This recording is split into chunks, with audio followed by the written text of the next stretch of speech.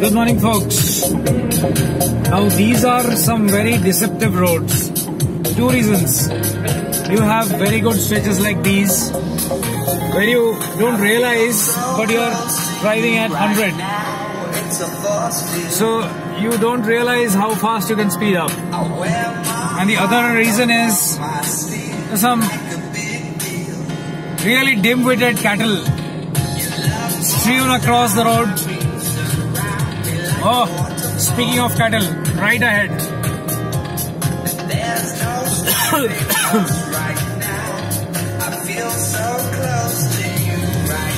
So these roads require very careful driving. You have to be superbly confident of your brakes. You have to be superbly confident of your vehicle stopping straight in case of emergency braking. You need to be sure that the ABS light is not blinking on your instrument console.